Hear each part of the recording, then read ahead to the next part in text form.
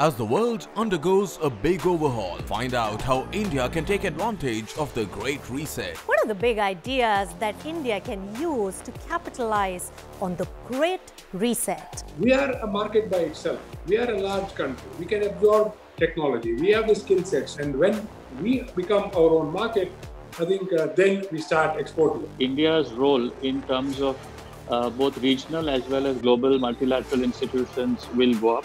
And that is going to be a big reset, and I think we are headed that way. Stay ahead of the curve with powerful ideas and strategies from the best leaders. Cyril Amarchand Mangaldas present The Thought League at these times.